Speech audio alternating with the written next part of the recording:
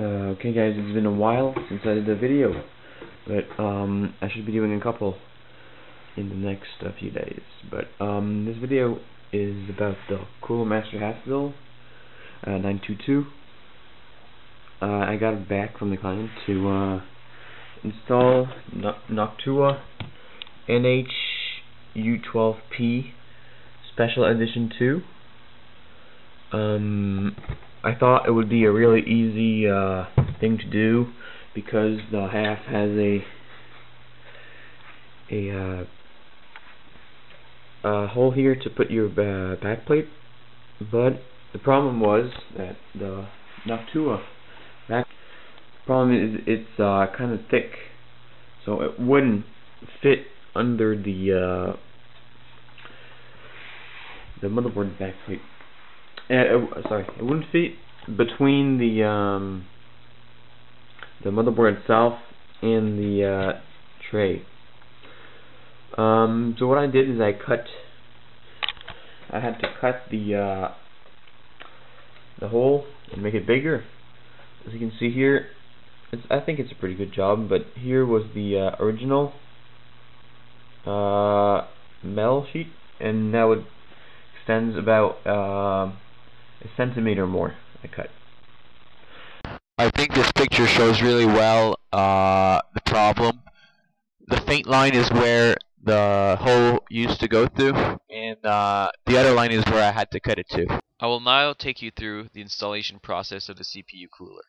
So first off, what you do is you ground yourself by touching your case while your power supply is plugged to the wall outlet. Next, you can remove your old CPU cooler and clean your CPU with a clean rag with a little bit of rubbing alcohol. You can also clean the bottom of your CPU cooler.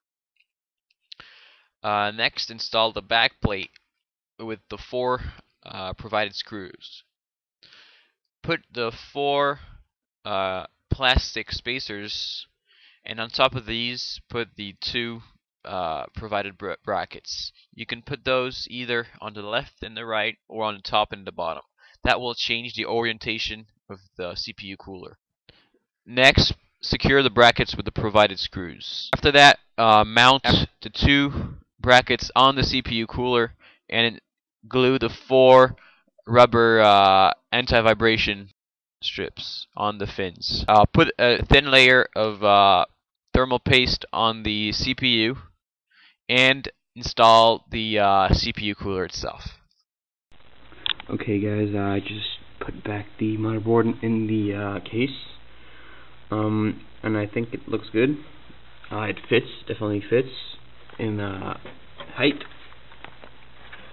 Let's see the back plate.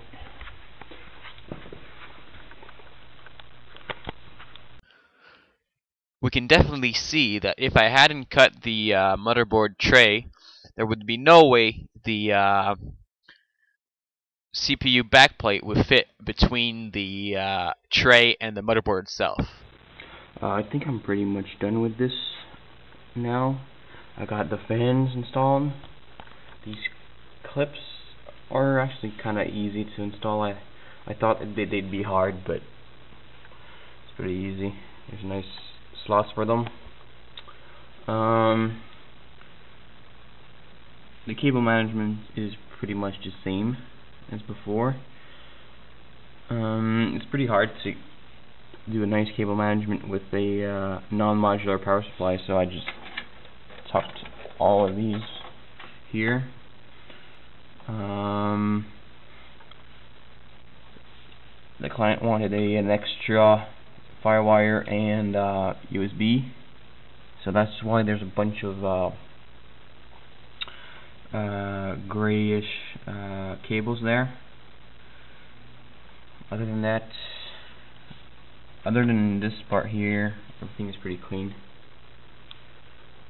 Okay, so I'll see if it should run fine, but I'll test it out and I'll review this. I'll probably run Prime 95, see the temps and everything. So It is a really, really silent computer. It's not much. Oh, sorry, that was the video card fan. But anyways, yeah, it's not much louder with this cooler. This fan here is probably one of the loudest in the case. We've seen how to install it. We've seen how silent it is. But now let's see how it performs. So what I did is I run a 10-minute idle period to get the average idle temperatures on all 4 cores. To get the temperatures, I've used real temp. Then using prime 95s and in-place large FTTs, we run 10 minutes test to get the average 100% load temps. The room temperatures were similar in all the tests I've done, so let's see the results. Oh, and also I compared the Noctua's cooler result with my liquid cooling results. But I would just like to say that because the two computers are not the same, it's not the same case, it's not the same, the exact same CPU, it's not the same motherboard, it's not the same RAM, it's not the same everything. The results they're not really scientifically correct to compare the two computers, but it's just to give an order of how good it is or how bad it is. Okay, so as we can see here, I've run the test at 2.83 gigahertz and also at 3.0 with the i7-920. So we can see that the Noctua performs a lot better than the stock cooler, and it performs similarly to the water cooling setup. So I can probably say it's a great cooler. It's a great cooler for somebody that doesn't want to go really extreme and to go with water cooling. But for somebody that really wants water cooling would probably be better. But it is a little bit harder to do, but it's a lot more fun to do too, I think.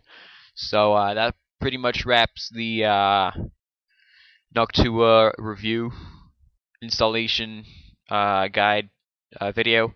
I will let you guys with a couple of photos of the Noctua. So see you guys soon.